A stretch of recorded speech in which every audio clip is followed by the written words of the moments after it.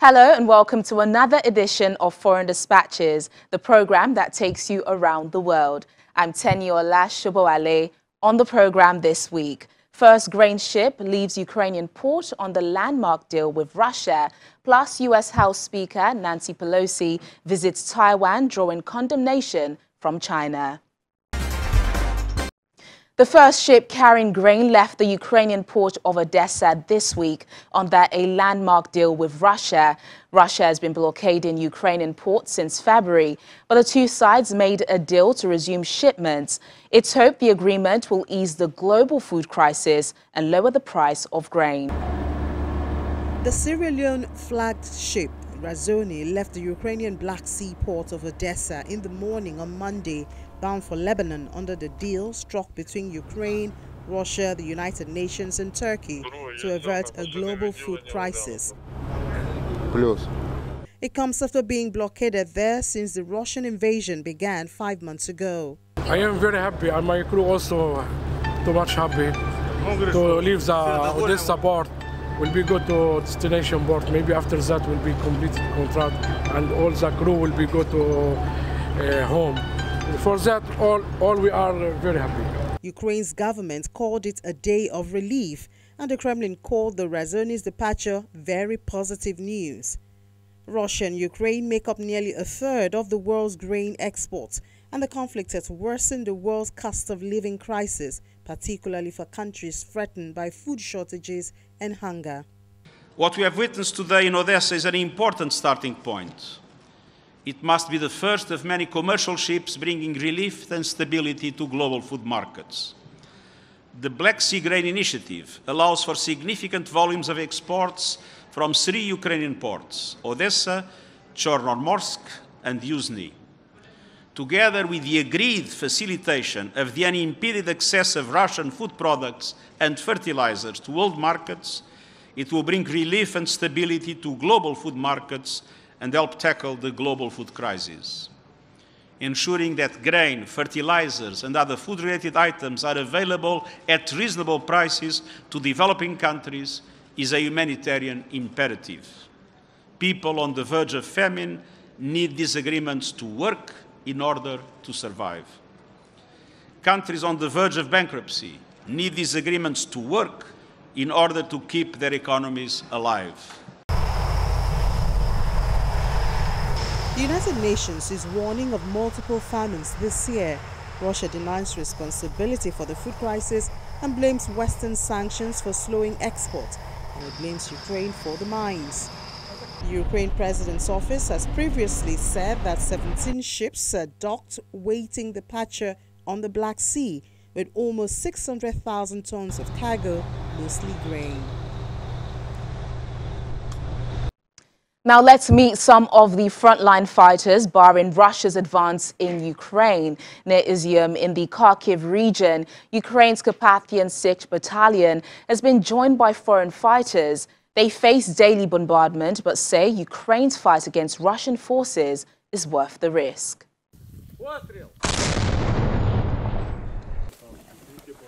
Standing in the way of the Russian advance in eastern Ukraine, a Ukrainian battalion and a unit of foreign nationals who answered Kyiv's call for help. They are about half a mile from Russian positions defending the captured eastern city of Izium. Denis Polishchuk was born in Ukraine but lived in Vancouver before the war. What am I going to tell my children, God willing I have them someday, when they grow up, or even my grandchildren, and they ask me about these truly historical times we're living in, and I felt that the only dignified response would be that yes, I was doing my part. I was fighting alongside with everyone else.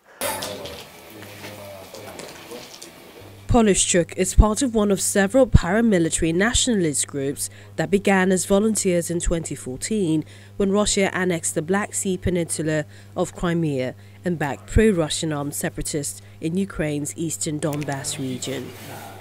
Moscow brands such former paramilitary groups far-right extremists and justified its invasion by saying it wants to denazify Ukraine. They strongly reject the charge.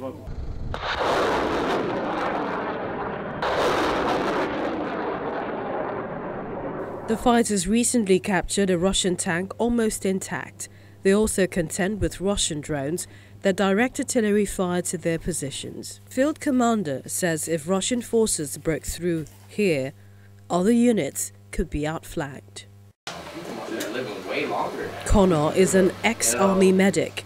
He says images of wounded women, children and fighters without adequate medical help prompted him to leave Britain.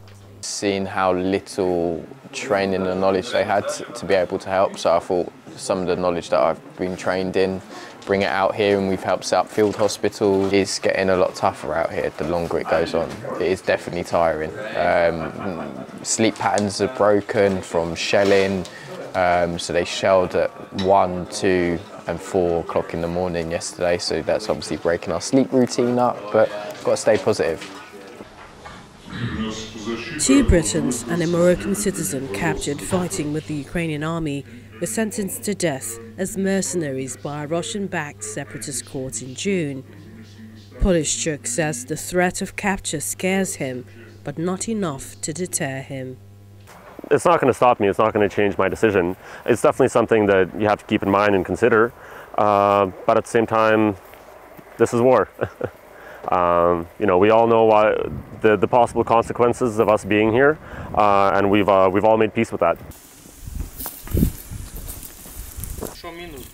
Since mid-May, the battalion's fighters have been able to sign military contracts that entitled them to pensions and treatment at military hospitals, a move Kyiv says shows nationalist units have been reformed and successfully integrated into the regular armed forces. Mala Tokmaka is one of the Ukrainian communities surviving close to the war front line. Although thousands of people have left the region since the start of the invasion in February, many residents say they have no other option but to stay. Most people have long since left the village of Mala Tokmachka in Ukrainian-held territory, a couple of kilometers from the front line in southern Ukrainian Zaporizhzhia region. But not Anna, a middle-aged 25-year army veteran who has no place to go. I'm a military person. My entire life, I carried a pistol on my belt. Fear or no fear, we must hold on. My husband also used to be in the military, but now he's paralyzed. Where would we go?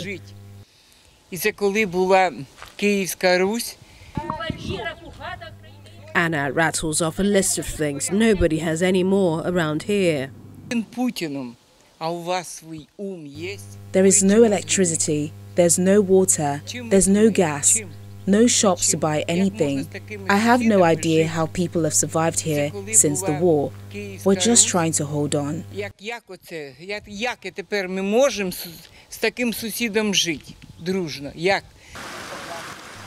5 months into Russia's invasion, ordinary life has largely returned to the capital, Kyiv, and other northern cities where Russian forces were driven away.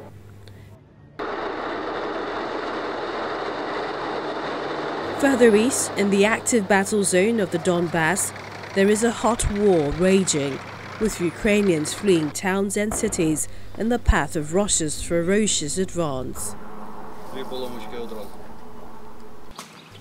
But along a much longer stretch of hundreds of kilometers of front line that winds through the south and east lie countless ghost villages like Mala Tokmachka. Armies are not trying to push through here, though shells still land occasionally fired from Russian positions captured early in the conflict. Farmers cannot harvest their crops. I'm an agricultural worker myself, and it is painful to look at the fields. But what can one do? People are afraid to go to the fields. People do not harvest crops even next to their own homesteads. He too is not leaving. He has an elderly mother who doesn't want to go.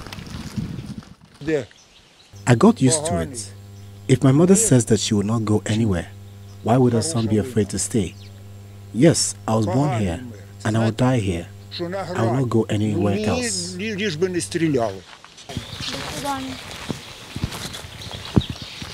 Of the 2,500 people who lived before the war, only about 500 are left behind.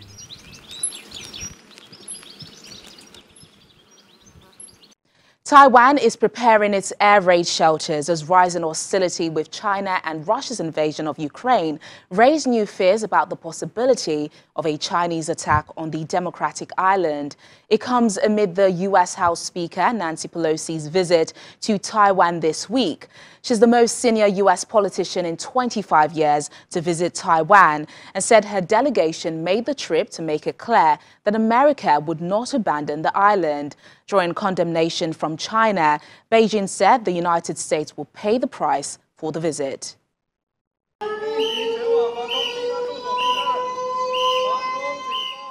It's an emergency drill for regular everyday people in war.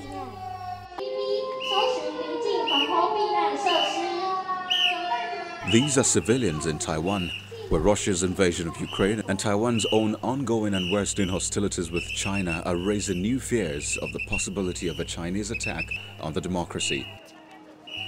And so, Taiwanese authorities are also pushing another precaution, prepping their air raid shelters. Not purpose-built bunkers, but safe places in subways, underground shopping malls, underground parking lots, and so on. Putting the locations in a smartphone app and posters and launching a social media campaign to get people ready. Almost everyone has a basement in their building. It doesn't matter if they're categorized as an official shelter. What's important is to know what you need to bring with you, what's currently there, and for you to be able to stay there for a long period of time. For example, a lot of shelters don't have bathrooms, and we're training our students, we're training our participants to understand that when you go to a bare bones place, how do you improvise? How do you use what you have? And if you have a little bit more preparation, how do you prepare your grab-and-go bag so that once you're there, you have the medical supplies to help people. You have the tools you need to build a makeshift toilet. You know how to separate where you eat and where you use the bathroom. I think these are very useful skills that we're trying to teach our participants. The capital of Taipei has 4,600 shelters with enough space to accommodate 12 million people. That's over 4 times its population. China considers Taiwan its territory and has increased military activity in the air and seas around it. Please rise, ladies and gentlemen. United States House of Representatives Speaker Nancy Pelosi met with Taiwan's President Tsai Ing-wen on Wednesday, pledging ironclad support for the island's democracy. Pelosi arrived in Taipei late on Tuesday on an unannounced but closely watched trip, which has drawn condemnation and vows of retaliation from Beijing. Let's just put it in perspective. Over 4 decades ago, the Taiwan Relations Act was built in building a strong bond between our two countries, advancing our shared interests of governance, economy, and security, while respecting the One China policy. Our solidarity with you is more important than ever as you defend Taiwan and your freedom. In our bilateral meeting, we discussed key opportunities to deepen our partnership, upholding democracy and human rights and respect for the individual. Beijing demonstrated its anger with Pelosi's presence on an island that it says is part of China, with a burst of military activity in the surrounding waters, and by summoning the U.S. ambassador in Beijing and announcing the suspension of several agricultural imports from Taiwan. When Foreign Dispatches returns in just a moment, Fijian villagers look to relocate as climate change floods their homes. Please stay with us. Thanks for staying with us on the program. The death toll from the devastating floods that hit Kentucky last week has risen to at least 37 people. Continuous heavy rainfall in late July caused the surge of water levels of many rivers in the state, which destroyed many houses in the area and left thousands without power supply or drinking water. Officials warn the death toll may continue to rise, with more expected rainfall potentially hampering rescue efforts. Days of heavy rainfall, described by authorities as some of the worst in Kentucky's history, caused some homes in the hardest hit areas to be swept away. There's going to be houses that have been separated from their foundations and relocated in streets, or just completely washed away in creeks, trailers, vehicles overturned, lots of trees uprooted, roads that have been partially or fully destroyed, and bridges, small bridges that have been destroyed as well. Businesses have flooded, those that are still standing. It's pretty bad. Many residents had been unprepared for heavy downfall overnight, leading to more deaths. At least 37 deaths had been confirmed as of Wednesday. This week, authorities continue to work to rescue residents and provide food and shelter for thousands who had been displaced. We was actually in bed, and my mom was still awake. She's watching the rain. Within 2 hours, the floodwaters up on her house. We evacuated with what just we had. Me and my 2 children, my nephews. We just had the clothes on our back, and that was it. Within 2 hours, the water is up over the roof of our house. And mind you, we live by a little creek. I mean, it's never been that high in history. We've never seen that. I've lived here, 30 years, and never seen it like that. So we went on to bed, and we woke up the next morning. Our neighbors at the bottom of the hill, the water was up to the top of their back door, like it covered their whole trailer. And we was stuck in. We couldn't get off of her hill for like 2 days. No lights and water was off. Yeah, lights, no water, no lights, nothing. Just everybody think about the people that's still out there, the ones that's been found every day, the ones that couldn't have been rescued, you know what I'm saying? Think about them and their families. Because to us, the biggest thing for us was that we all got out and we're all here safe, My mom's blind, so that was the biggest thing for us, is that we're safe in here together. The floods were the second major disaster to strike Kentucky in 7 months, following a swarm of tornadoes that claimed nearly 80 lives in the western part of the state in December. Here in eastern Kentucky, a lot of these people dealt with something very, very similar about a year and a half ago in spring of 2021. So now it's repetitive loss for them. Some people rebuilt their house after that flooding and now are flooded again. And so that's really devastating and that's really traumatic. Afternoon, there's still 9,000 people without power. There's still about 18,000 people that may not have drinkable water. There's so much water on the ground, but that's of course not safe to drink. And so what we and our partners are doing at places like this is providing people a safe place to stay, food, water, emotional support. This is obviously so traumatic for them, and just really comfort and hope. Somebody who's there, just letting them know that someone is there and for them and there to help. President Joe Biden declared a major disaster in Kentucky on Friday, July 29, allowing federal funding to be allocated to the state. The village elders of Fiji's Serua Islands always believed they would die on the prized land where their chiefs are buried. But as the community runs out of ways to adapt to climate change and the rise in Pacific Ocean, the 80 villagers face the painful decision whether to move or stay. The village elders of Fiji's Serua Island always thought they would be buried here alongside the chiefs. That was before the impact of climate change. Now, at high tide, the rising Pacific Ocean breaches the seawall and floods the village, salt water inundating gardens. The community is running out of ways to adapt and now faces the same painful decision as many other coastal villages here. Stay or relocate to Fiji's main island to secure a future for the next generation. Resident Senisi says the 80 villagers must move given the flooding, erosion and exposure to extreme weather. The sea level, before the water doesn't come inside the village, but now, right now, we have been experiencing that the sea level is getting very high, not like before. The water comes in, and we are discussing among ourselves to like relocate or get land reclamation done in the island and building a seawall because of the climate change. This is one community that has successfully relocated from their old village of Vuningdogola in 2014. That move made Fiji the first Pacific island nation to relocate a community because of rising sea levels. Sailosi Ramatu was village headman at the time of the move in 2014.